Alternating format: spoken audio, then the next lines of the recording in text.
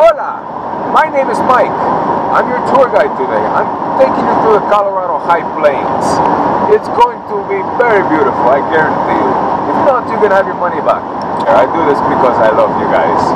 I love you because I love you. And I love myself. And I love my cat Bailey, of course. He's a good guy. Sometimes. Hey, man. What's up? You know what, buddy? I don't always pass him. Never mind. I was gonna throw my sandal at him. Heading to Canyon City right now. I just came from a city called Buena Vista, Colorado. Beautiful, beautiful. Just so gorgeous. It makes all my muscles weak. Tourist season has officially ended and fall has begun, which means spots like this are more readily available. Nice big secluded spots, little secluded oasis. And this is all BLM land, which you can stay on for 14 days, but then you have to move to a different spot. This is a nice little fire ring. Got a river right here, a little flowing river. Got the grill set up. Of course, there's my baby. Nice little spot. In the Colorado mountains, there's a rumor, there's a legend of a giant mountain cat who can take down animals 20 times the size of himself. He's fierce, he's ferocious, his eyes pierce the night. His name is Bailey. He stands a mere foot, 3 inches tall, weighs 4 pounds, and can take down a full-grown elephant. I don't really know how he can do that, but just go over the story. His claws are like razor blades. He will not hesitate to attack, to strike.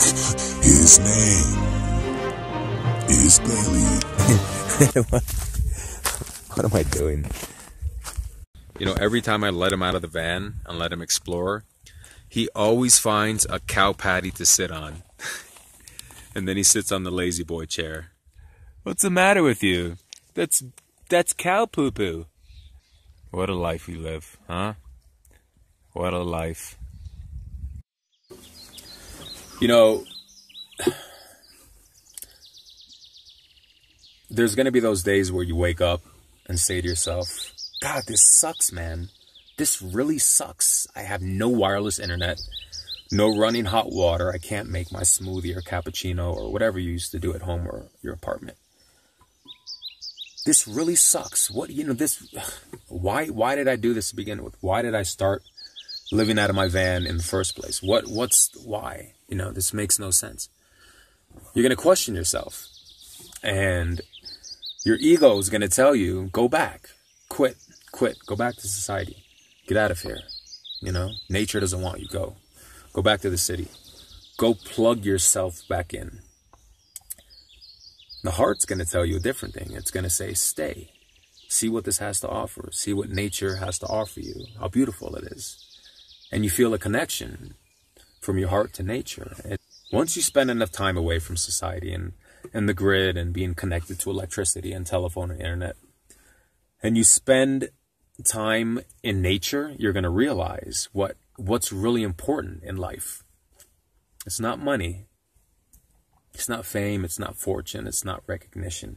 It's all about family. It's all about love, laughter, and life.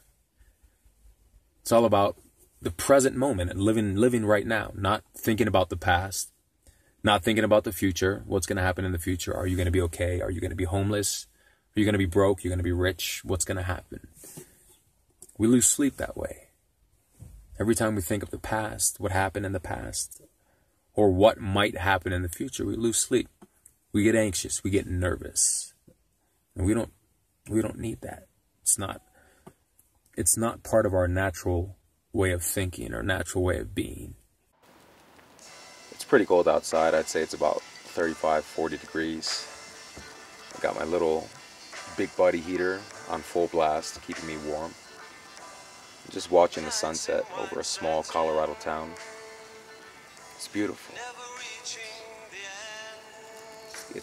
There's no words to describe it. It's priceless. This kind of freedom and liberation.